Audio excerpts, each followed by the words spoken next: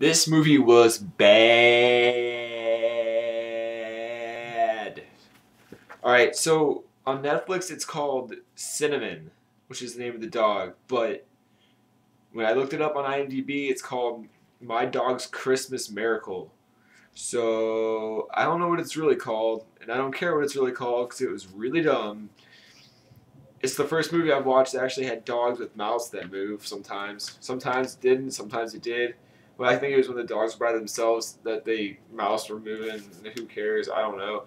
But what it was there's this family with a dog, and there's a mom without a dad, and there's this family without a dog, and it was the dad and a kid because the wife died, and then they fall in love and blah blah blah. It was just stupid. I hated it. The whole thing sucked. The dog's voice was like just like squeaking around, and I'm like, oh, just please stop talking, and it just went on. Oh man, it's not the worst one I've seen, but it was up there for sure. I don't even want to explain really what happened.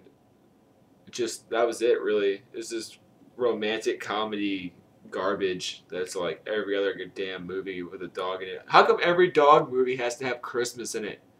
This one didn't even really have Christmas in it, but it was on Christmas, and then at the end it was Christmas, and the families got back together and proposed, love and stuff. It's like, oh man,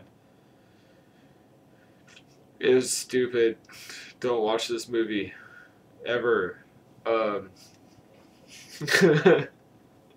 Yeah, I don't know. What else can you say about this crap?